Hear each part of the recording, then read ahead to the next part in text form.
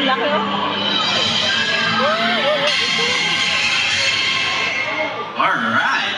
Hello there everyone, I'm Officer Gilbert and this is my partner, Early.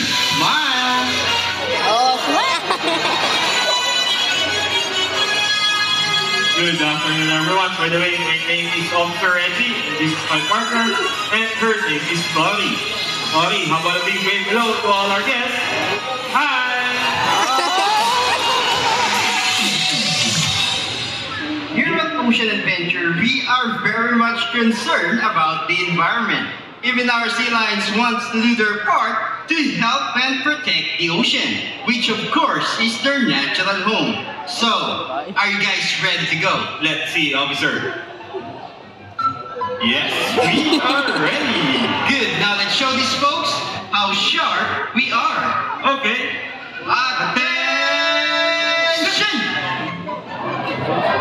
Good job. Well, to work in the field, our sea lions must be strong and physically fit. Well, that's no problem for Cory and Early because they are South American sea lions, not a seal. How can we tell? First, they have these big and powerful front flippers. Well, how powerful are they? Cory will show us. Drum roll, please.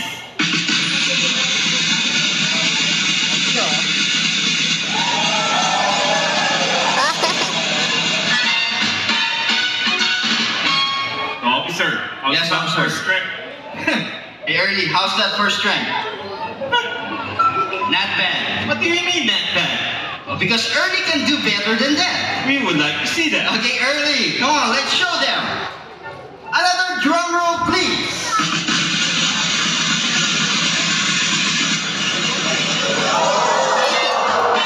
Good job, Early. See that? Well, there's another feature that makes them different from a seal. Hind flippers that rotate, making moving on land so easy. Okay, Cory and Early, show them your back flippers, please. Back flippers. There you go. But true seals, on the other hand, are very different.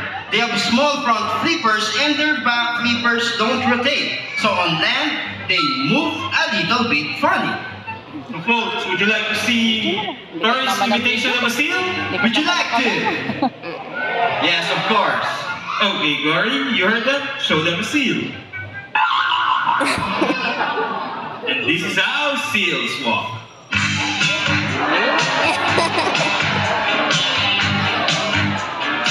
Alright, a great imitation of a seal. Folks, have a big round of applause for Cory and Early.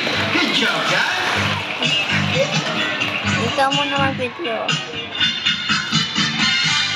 But Cory would like to demonstrate another skill that every member of the Marine Patrol must have. That is remarkable self-control. This one I'm going to be. Come here, Cory. I'm going to ask Cory to lay down here on the deck, just like that. Now I'm going to place 4 very juicy fish, right in front of her face. Yan. The rule is, she can only eat the fish on the top of my hands and for only one at a time. First fish.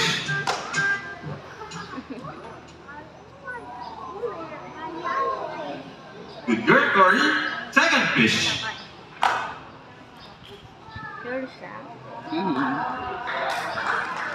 Dito dots lang yan. Hey, what are you doing? You think you can fool her? Ah, yes, you fool her. Hey, Cory, we're talking about self-control. Let's give her another chance. Right? Okay, so that... But instead on the floor, I'm going to place a very juicy fish right on top of her nose, where she can smell it, but she cannot eat it unless I grab my hands. Come here, Cory. Para pagkakap natin. Para maging sarap. Good girl. Good.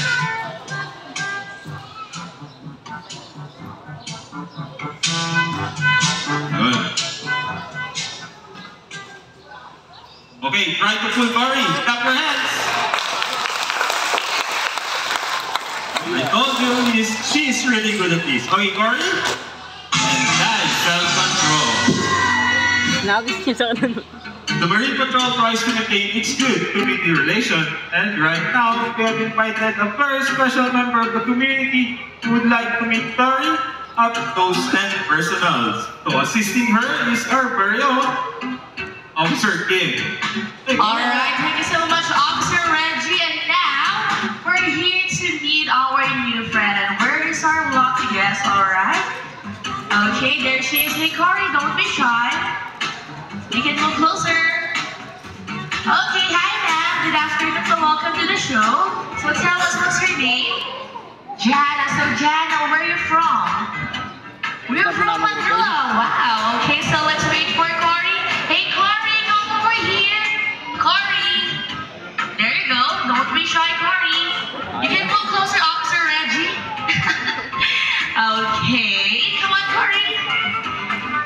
Okay, and there you go. So, Miss Jana, now that we're here, let's begin with a friendly pat on Cory's back. All you have to do is to give her a good rub down. Come on, touch her. Wag po sa ulo, ma'am. Sa likod lang. Sa likod lang po. There you go. Now tell me, Ma'am Jana, is Cory nice? Yes. Well, since you are Cory's new best friend, she would love to give you a very special treat. And that is a big, wet, juicy, fishy kiss. There you go. So, Jana, are you excited for the kiss? Yes. So all you have to do is to move closer. Okay, offer your cheek. There you go. Then hold it. Look at the camera and smile. Sige, ma'am. There you go. That was the juicy one. Rachel, Cory. So how's the kiss? Did you like it? So, Ma'am Jana, did you like it? Yes. So if you're going to rate Cory's kiss on a scale of 1 to 10, with 10 being the best kiss you've ever had, what would it be? Wow, a perfect score. Great job, Cory. Wait, so are you saying that her kiss is even better than your special someone's kiss? You don't have special someone. Hey, you know what? Cory here has a message for you. And what's that, Cory? Hey, what does it mean?